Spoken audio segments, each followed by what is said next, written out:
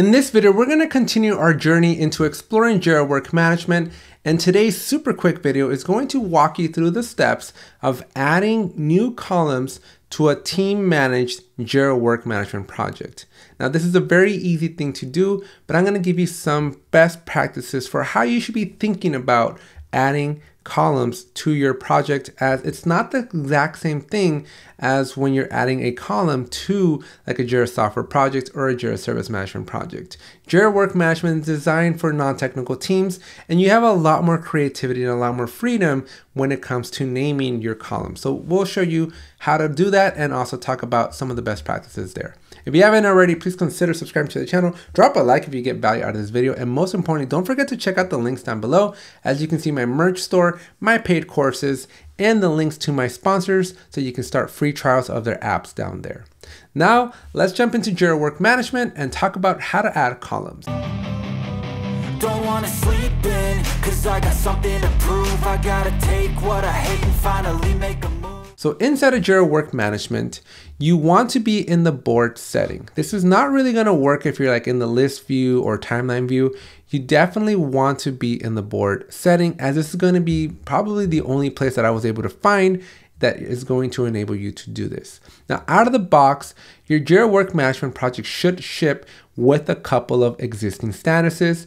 So you have a couple of options.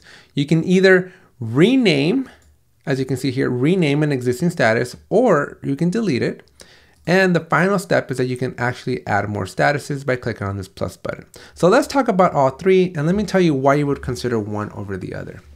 So let's start off by clicking on this ellipsis and talking about renaming. When you rename a status, you want to essentially do that if you just want to be a little bit, what I feel is a little bit more efficient, right? Because you already have some existing columns. Rather than deleting them, clicking on the plus button and adding more, you're just simply gonna take what's already there and just gonna rebrand it. So I really like this method because it just encourages you to not be digitally wasteful, right? You're not gonna be deleting or recreating something that you don't need to, because you already have a column there. All you gotta do is give it a new title. So I like doing the renaming, especially just to save a couple of clicks.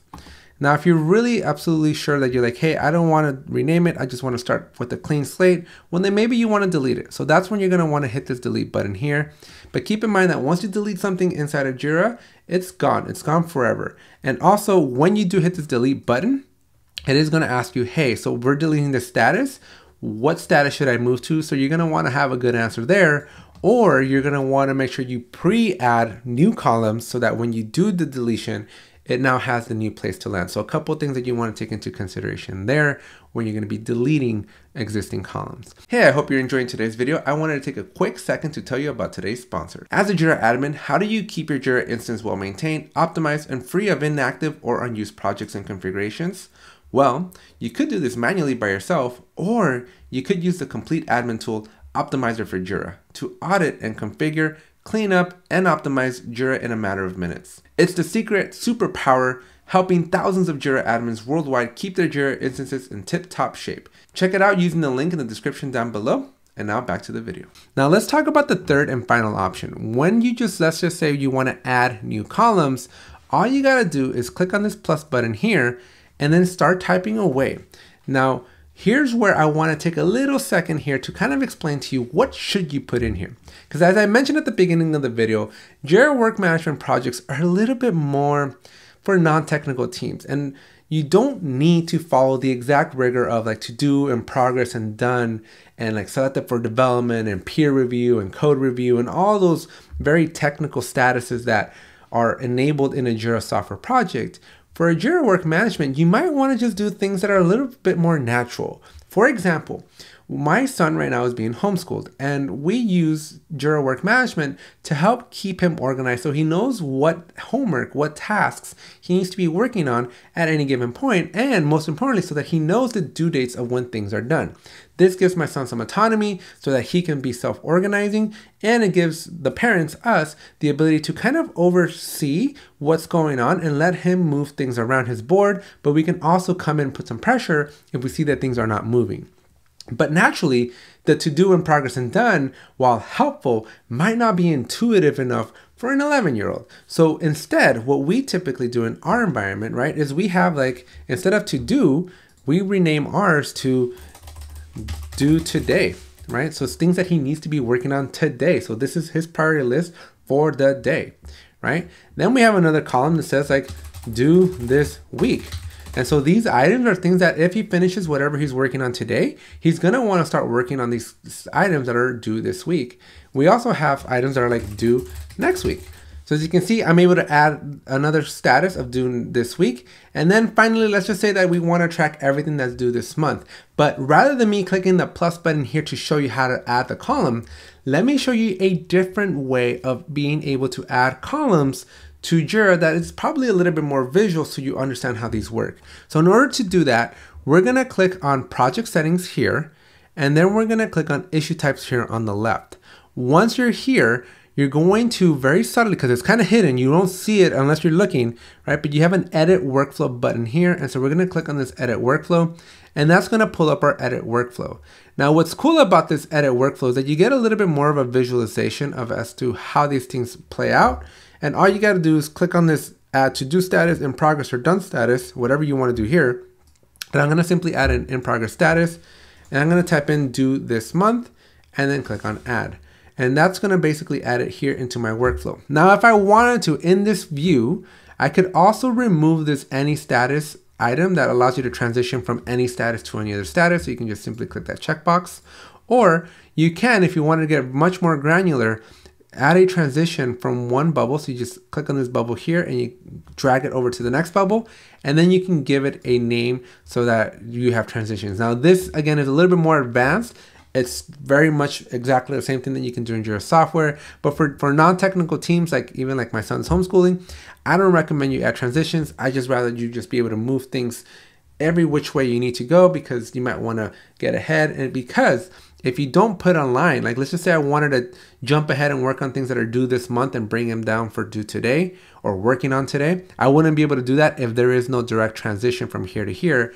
But because I'm using the any status transitions, I can bring these in from anywhere and it's not going to be a problem. So I would rather you leave it like this, but if you want to be a little bit more advanced, you definitely have the option to add your transitions and explicitly call out your path. Now, once you're done adding your transitions here, all you're going to do is hit update workflow, apply which issue types should get this workflow. In this case, I want it for all of them. And then you're just simply going to hit save, click this little X here in the top left corner to get out of there, and then click on board again. And you'll notice that my due this month is in here, but it's in the wrong order. So all I got to do now is just pop it over here and pop this one over here, because now they're in the right order. And that's it. So that's essentially how you add these issues. Hey, I hope you're enjoying today's video. I wanted to take a quick second to tell you about today's sponsor. As a Jira admin, how do you keep your Jira instance well maintained, optimized, and free of inactive or unused projects and configurations? Well, you could do this manually by yourself, or you could use the complete admin tool Optimizer for Jira to audit and configure, clean up, and optimize Jira in a matter of minutes. It's the secret superpower helping thousands of Jira admins worldwide keep their Jira instances in tip-top shape. Check it out using the link in the description down below. And now back to the video. Now the only drawback, the only what I call the con, the only part that I don't like about Jira Work Management at Atlassian, I think this would be cool if you can get this updated, is in like a tool like Trello, you have a create button in each of these. So you could, in theory, just go to due this month and start adding the items that are due this month. But in Jira Work Management, we don't have that luxury. So you unfortunately either have to hit the create button here, type something in like turn in book report, hit enter, and then move it to due next week, right? To put it into the right status. Or when you're hitting the create button up here, you're able to, again, create the task. And then once you create the task, you're going to hit create, and then you'll be able to drag and drop. So those are the two ways you can get it in there.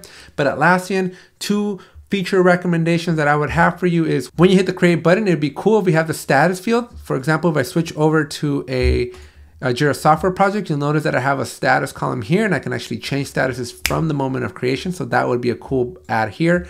Or if it's easier for you, Atlassian, add my create buttons down here. So it feels a little bit more like Trello, and I'm able to add items as I need it, wherever I need it. So hey, I hope you're enjoying today's video. I wanted to take a quick second to tell you about today's sponsor. As a Jira admin, how do you keep your Jira instance well maintained, optimized, and free of inactive or unused projects and configurations? Well, you could do this manually by yourself, or you could use the complete admin tool Optimizer for Jira to audit and configure, clean up, and optimize Jira in a matter of minutes. It's the secret superpower helping thousands of Jira admins worldwide keep their Jira instances in tip-top shape. Check it out using the link in the description down below. And now back to the video. Anyways, that's it for this video. That's essentially how you add statuses to our Jira Work Management. Hopefully those tips and tricks will give you a good guidance for how you should be thinking about this. And hopefully this video was clear enough. If it was and you found it valuable, make sure you smash that like button. And if you made it this far and you haven't smashed the subscribe button, now's your chance to hit that subscribe button. And finally, don't forget to check out the links down below. I got my paid courses. I got my merch, and most importantly, I have links to my sponsors that make these videos possible. So go show them some love, try out their apps. That's it for this video, and I'll see you in the next one. So fight and fight